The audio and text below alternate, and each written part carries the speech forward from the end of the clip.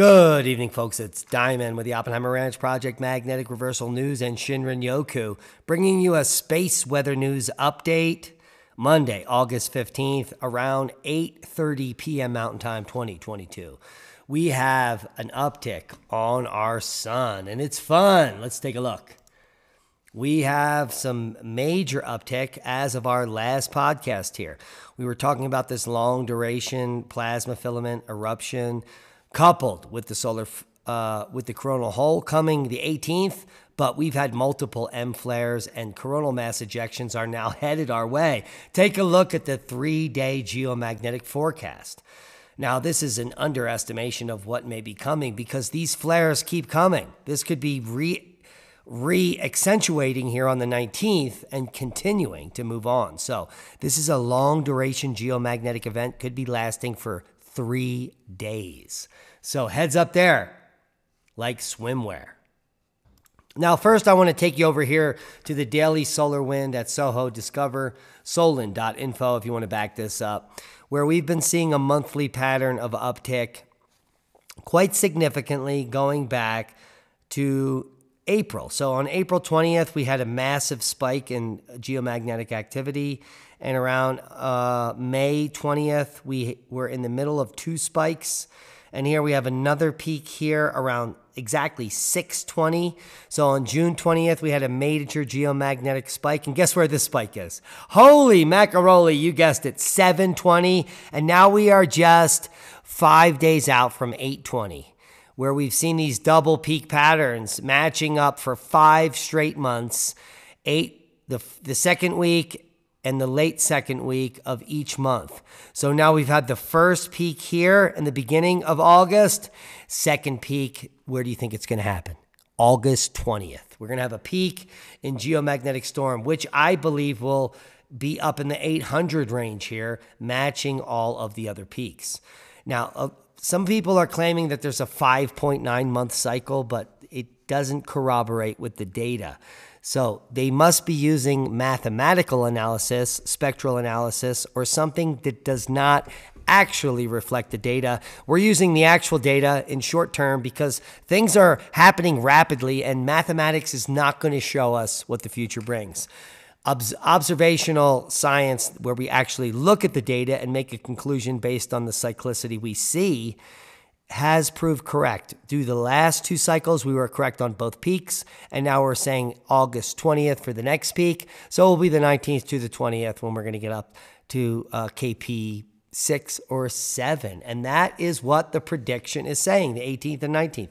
So we're going to start peaking on the 18th. We'll have a second peak on the 19th, in my opinion, but the model holds true. Now we've had a cacophony of events of M flares. We had an M1, M2.4, another M1, another M1, another high C flare, and the activity has been picking up. Let's see what they say over at solarham.net on the pickup. Solar activity has increased to moderate levels on Monday with 2 M flares around AR 3078. Now, this is a region down south. We were getting shots from the filament released from up right here, and we're now getting shots from down south here at AR 3078 near center disk. High-level C flares as well, C9.9.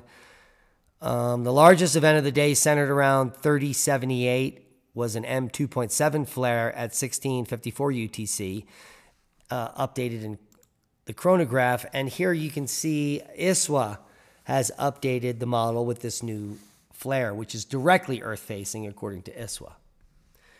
Now, according to other models, it may be a little different. We'll get to that in just a moment. But you can see here coronal hole 14, which is our biggest worry, coupling with all these geomagnetic events, making a 1, 2, 3 punch now.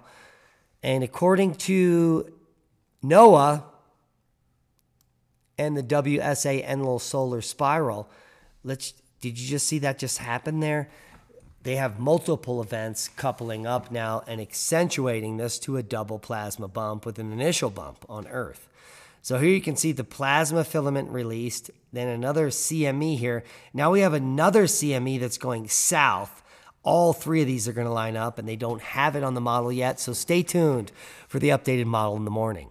But we do know from the historical data in the last 6 months what's been happening on the sun. A double peak in the center of each month, corresponding to the 20th of the month being near the peak. So this month it'll be the 18th and the 19th, but it will certainly be corresponding to the peak.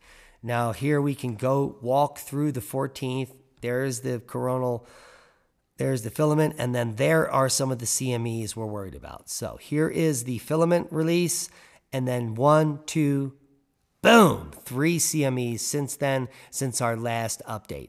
Now, if you haven't watched the podcast at Oppenheimer Ranch that came out just before this video, we implore you to go over there. And I have a discussion with the CEO, Chase Hudson of Hemp Lucid, where we talk about the future of plant medicine. Please tune in there to get square. And that's a boom to knowledge. Proper prior planning prevents piss poor performance, as tons of stuff are headed towards Earth, and they will challenge our magnetosphere, and then they will challenge the communication, the satellites, everything on Earth, starting on the late on the 17th through late on the 19th. We're going to have some geomagnetic fireworks on planet Earth, testing the magnetosphere as we deepen into the grand solar minimum, as we deepen into the magnetic reversal, and as we deepen into the mystery of real science. Who's covering it and what we can predict. And that's a boom. Subscribe to the channel if you haven't. Smash the thumbs up. Become a Patreon and support the work we do. We love you. Be safe. And that's a boom.